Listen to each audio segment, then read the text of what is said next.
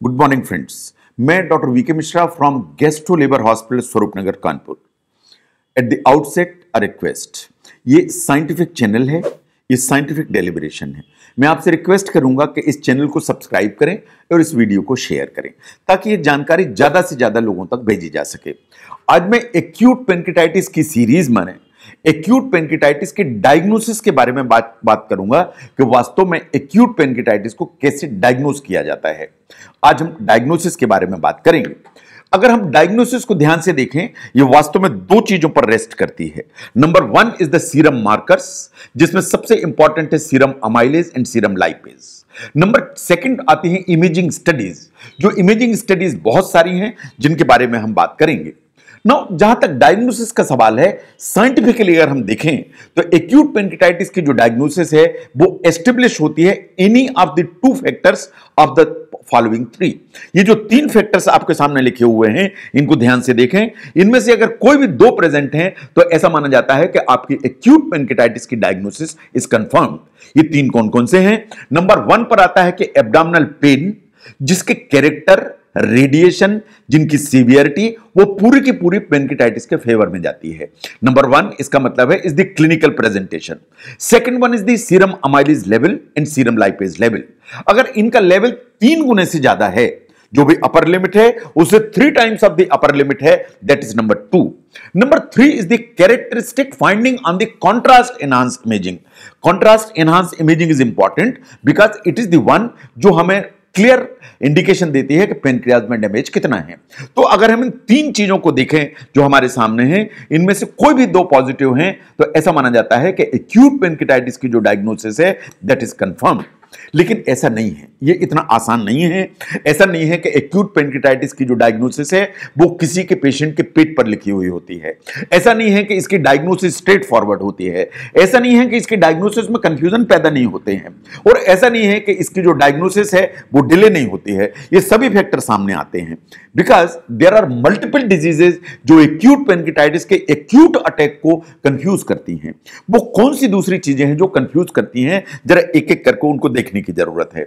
मान लीजिए आपको परफोरेटेड अल्सर डिजीज है, आपको अल्सर की बीमारी थी और अल्सर बर्स्ट हो गया, तो उसमें उतना ही तेज दर्द आएगा जितना एक्यूट पेनक्रिटाइटिस में आया। उसमें बहुत सारे कैरेक्टरिस्टिक्स वैसे ही आएंगे जैसे एक्यूट पेनक्रिटाइटिस में। ये कंफ्यूजन करेगा। अगर आपको गॉल ब्लैडर में स्टोन है, उसका अटैक आया और आपको गॉल ब्लैडर में इंफेक्शन डेवलप हो गया जिसे कोलिसिस्टाइटिस कहते हैं, तो भी आपको उसी तरह के जो फीचर्स आएंगे जो एक्यूट पेनक्रिटाइटिस में आते हैं। कभी कभार अगर आपको एक्यूट अपेंडिसाइटिस का अटैक आया तो वो उतना तेज आ सकता है कि इन द बिगिनिंग ये एक्यूट पेनक्रिटाइटिस जैसा बिहेव कर सकता है। एंड सबसे ज्यादा जो ड्रेडेड कॉम्प्लिकेशन है कि कभी कभी अगर आपके हार्ट में जो इंफीरियर वॉल है उसमें अगर अटैक आया, that is known as inferior wall myocardial ischaemia या इन्फॉक्शन, अगर वो हुआ तो उसका जो अटैक है वो ऑलमोस्ट पेनक्रिटाइटिस जैसा आ सकता है। नाउ द नेक्स्ट अगर हम देखें तो कभी इंटेस्टिनल ऑब्स्ट्रक्शन जो होता है, जो स्ट्रेंगुलेशन के चलते होता है, उसमें कभी कभी पेनक्रिटाइटिस जैसे फीचर्स आने लगते हैं। कभी आपकी जो मिजेंट्री है या इंटेस्टिन की झिल्ली है उसमें खून की सप्लाई कम हुई, इस्चीमिया हुआ, तो उसका जो पेन है उसकी सीवियरिटी एक्यूट पेनक्रिटाइटिस से कंफ्यूज होने लगती है। ऐसे ही एक कंडीशन है जिसे कहते हैं डिसेक्टिंग एओर्टिक एन्यूरिज्म, जिसमें जो एओर्टा है, जो सबसे बड़ी ब्लड वेसल है जो हमारे पेट में जाती है, अगर उसके वॉल में कुछ प्रॉब्लम हुई तो उसमें इतना ही सीवियर दर्द होगा जो पेनक्रिटाइटिस से कंफ्यूज करता है। ऐसे ही हमारी बड़ी इंटेस्टाइन में कभी कभी जो डायबिटिकुलाई हैं उनमें इंफेक्शन होता है जिसे डायबिटिकुलाइटिस कहते हैं, उसमें इतनी ही सीवियर पेन आता है जो एक्यूट पेनक्रिटाइटिस से कंफ्यूज होता है। तो ऐसा नहीं है कि एक्यूट पेनक्रिटाइटिस की डायग्नोसिस बिल्कुल स्ट्रेट फॉरवर्ड है, वो आपकी प्लेट पर रखी हुई है, इन आपको कोई कंफ्यूजन पैदा नहीं होता या उसके चलते डिले नहीं होता। बिकॉज बहुत सारी डिजीज ऐसी हैं जो एक्यूट पेनक्रिटाइटिस के अटैक को मिमिक करती हैं, उन्हें हमें हमेशा डिफरेंशिएट करना पड़ता है। जो कंफर्म करने के लिए हम सबसे पहले काम करते हैं is the help of the laboratory. हम आपके कुछ ब्लड टेस्ट कराते हैं। जो ब्लड टेस्ट हैं उनको समझने की जरूरत है। नंबर 1, हम आपका सीरम लाइपेज कराते हैं, ये वास्तव में पेनक्रियाज से ही रिलीज होता है।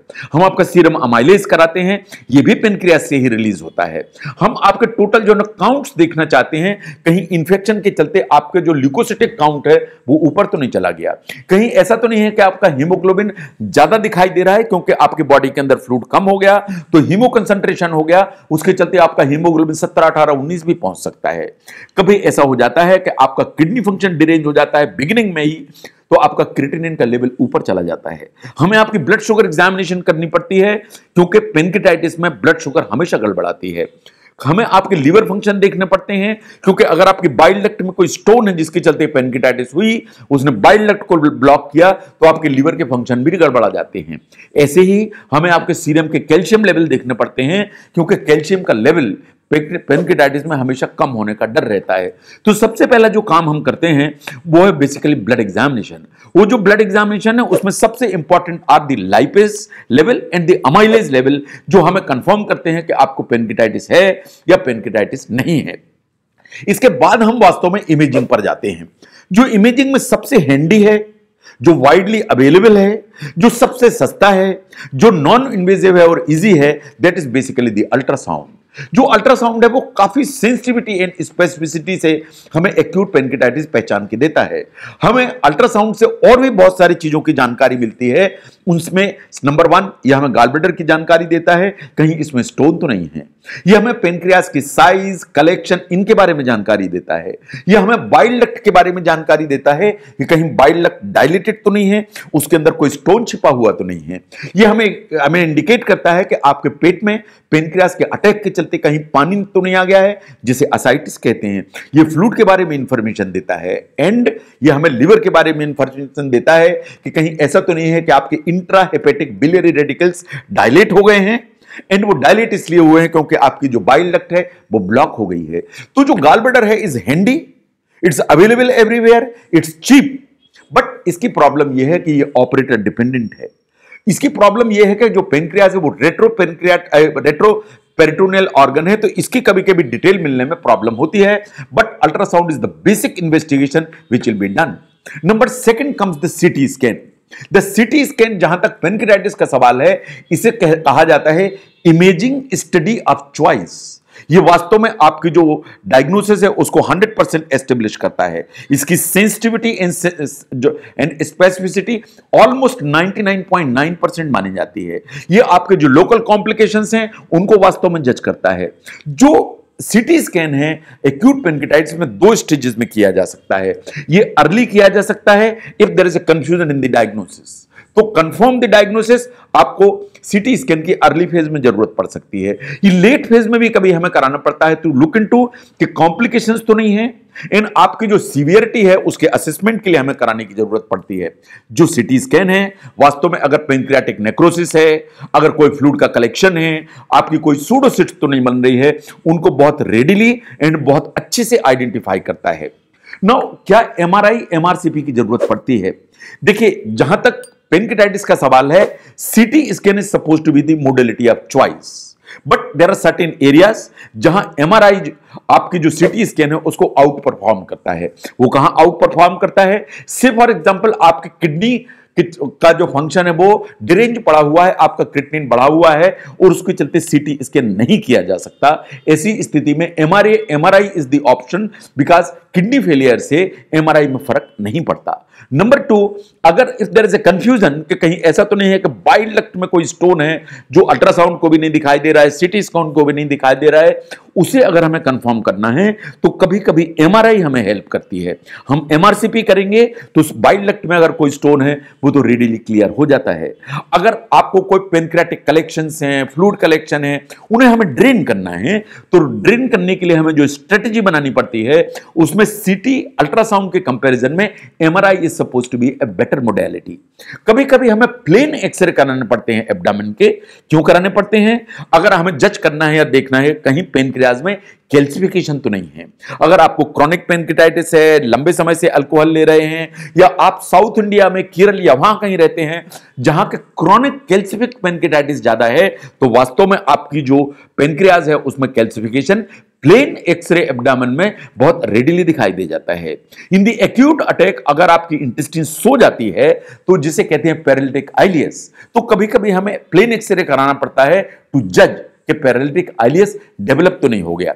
जैसा मैंने पहले भी कहा कि कभी कभी परफोरेटेड अल्सर या परफोरेटेड इंटेस्टाइन कंफ्यूजन पैदा करती है एक्यूट पेनक्रेटाइटिस से, तो जो प्लेन एक्सरे एब्डोमेन है वो बिल्कुल रेडिली डिफरेंशिएट कर देता है, क्योंकि अगर परफोरेशन है तो आपको गैस अंडर डायफ्राम दिखाई देने लगेगी ऑन अ प्लेन एक्सरे, और जस्ट प्लेन एक्सरे डिफरेंशिएट कर देगा कि एक्यूट पेनक्रेटाइटिस का अटैक है या ये वास्तव में परफोरेशन का अटैक है।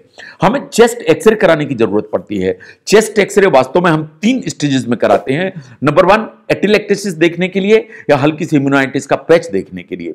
नंबर 2 प्लूरल इफ्यूजन डेवलप हो जाता है particularly on the left side, उसको देखने के लिए। एंड कभी अगर ब्रीदिंग ट्रबल हुई तो एडल्ट रेस्पिरेटरी डिस्ट्रेस जो सिंड्रोम डेवलप होता है उसको देखने के लिए या ARDS को देखने के लिए हमें चेस्ट एक्सरे की जरूरत पड़ती है। The next one is the endoscopic ultrasound. Is a recent modality. It's very sensitive modality and is one of the very important investigation which is required at times. लेकिन जहां तक acute pancreatitis का सवाल है, साइंस ऐसा मानती है कि endoscopic ultrasound का जो यूज है is very limited. Very limited in the sense कि इसे हम यूज करते हैं if there is a suspicion of common bile duct stone. अगर कॉमन बाइल डक्ट स्टोन है जो हमें वास्तव में अल्ट्रासाउंड में दिखाई नहीं दे रहा है, जो सीटी स्कैन में भी दिखाई नहीं दे रहा है, तो कभी कभी हम एंडोस्कोपिक अल्ट्रासाउंड करते हैं टू सी कि कहीं बाइल डक्ट में स्टोन तो नहीं है। लेकिन अगर हम साइंटिफिक डेटा को देखें तो ये कहती है कि जो MRCP है उसकी जो एफिकेसी है बाइल डक्ट के स्टोन को पहचानने के लिए वो एंडोस्कोपिक अल्ट्रासाउंड के बराबर है, और sensitivity almost is equal. In MRCP non invasive है in comparison to endoscopic ultrasound, तो शायद ज्यादा प्रेफरेबल है। But endoscopic ultrasound has its own advantage. It's very sensitive and it's very specific. Now the next comes the ERCP, जिसे कहते हैं endoscopic retrograde cholangiopancreaticography। जहां तक डायग्नोसिस का सवाल है, आज की तारीख में 99% ERCP का यूटिलाइजेशन नहीं किया जाता है। ERCP की वास्तव में हमें जरूरत पड़ती है कि अगर ये डॉक्यूमेंट हो जाए कि आपकी बाइल डक्ट में स्टोन है और उस बाइल डक्ट में जो स्टोन है उसको निकाला जाना है, तो ERCP इसी स्थिति में आपको हेल्प करती है। Just for the diagnostic purpose ERCP वास्तव में यूटिलाइज नहीं की जाती है। तो जहां तक ERCP के सवाल है वो डायग्नोस्टिक मॉडलिटी की श्रेणी में नहीं आती। तो अगर हम डायग्नोसिस को ध्यान से देखें तो डायग्नोसिस 2 ही चीजों पर रेस्ट करती है। One is the blood examination test, the second one is the imaging. अगर हम ब्लड एग्जामिनेशन को देखें तो the most important are the amylase level and the lipase level. अगर हम इमेजिंग को देखें the most handy is the ultrasound, but the most specific and the imaging of choice is basically the contrast enhanced CT scan. That is the one which gives you very specific and very sensitive information to rule out or confirm acute pancreatitis. ये भी बात सही है कि कभी कभी हमें आपको जो सीटी स्कैन की जरूरत है in attack of pancreatitis at multiple times जरूरत पड़ती है। इन दी अर्ली फेज हम सीटी स्कैन कराते हैं टू एस्टेब्लिश द डायग्नोसिस और to rule out the diagnosis. कभी हम लेट फेज में भी कराते हैं तो लुक इनटू कि कोई कॉम्प्लिकेशंस तो नहीं डेवलप हो गए, plus what is the level of severity of the attack of pancreatitis, जो हमें बल्थाजार ग्रेडिंग से पता लगता है।